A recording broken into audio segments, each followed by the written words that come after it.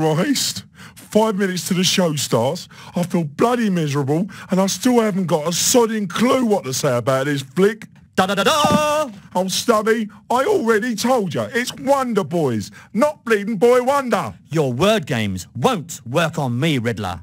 Take this! Pow! And that! Kabam! Oh, shut it, Stubby.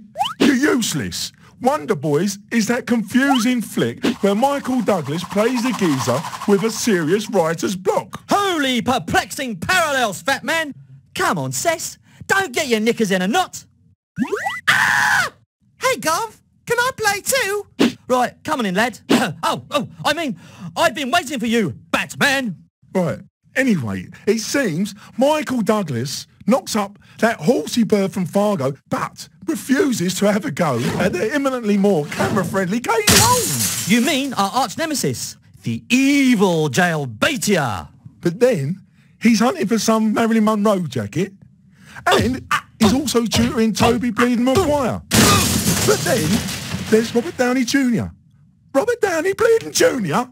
What's that plonker doing out of Nick? Must be a breakout at Arkham Asylum. Brilliant. Just bloody brilliant. We go on air in less than a minute. Perhaps I can be of assistance, Commissioner. Oh, my reviewing days are over. I'm all washed up.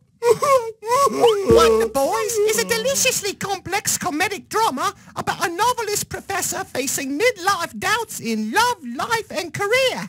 This is a thought-provoking three-utility belt flick. Cecil, you're on in 3, 2, 1. Hello, and welcome to Thoughts on Film. Tonight we review Wonder Boys, a deliciously complex comedic drama about a novelist professor facing midlife doubts in love, life and career. A thought-provoking free Rolex flick. Wonder Boys director Curtis Hanson also directed the critically acclaimed... Yes, of course, mate. And what a brilliant flick that was. Makes you wonder what god-awful shite ruined him between that flick and this one. These days, Michael Douglas is perhaps best known for... Sadly, this is true. Don't even ask me why lovely Zeta lets some sagging old geezer with a wrinkled willy get a leg over when she could be riding the shag maestro whenever she bleeding well feels like it. OK, mate. Now for the really important question. Have you voted for your Tossers nominations yet? Yes? Absolutely bleeding marvellous, son. Be sure to check out the Tossers Awards show on March 23rd.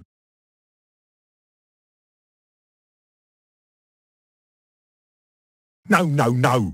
What are you thinking of, mate? Perhaps you thought the other two flicks featured songs by Hanson, those little inbred albino freaks. Or perhaps you know absolutely F all about the cinema. These days, Michael Douglas is perhaps best known for... No. You're living in the past, son. All that meaningless career shite goes out the bleeding window when you're knocking boots with Lady Zeta. OK, mate. Now for the really important question.